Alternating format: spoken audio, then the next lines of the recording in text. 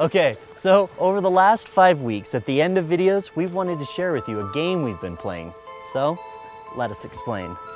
For the past few weeks, we've been leaving EcoGeek eco-caches all over the country. Leaving our first EcoGeek eco-cache. And I'm here hiding another EcoGeek eco-cache. We're in the bayous of Louisiana right now, hiding our next eco-cache. But what are we doing?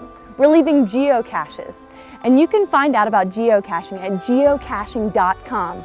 There they have listed the coordinates for all sorts of little treasures, or we call them geocaches, that are probably in your area.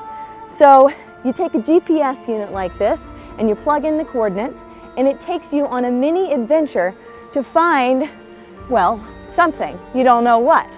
So it can be in a variety of containers, and it could blend into the environment if you wanted it to. Stashed it right here in this stump.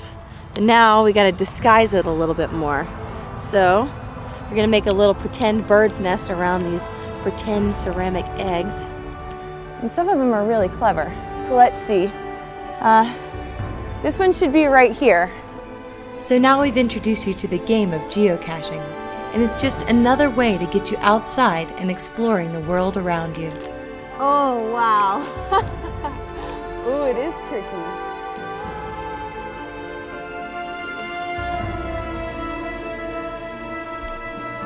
So make sure you leave your mark and have fun. Okay, until next time, never stop exploring your world.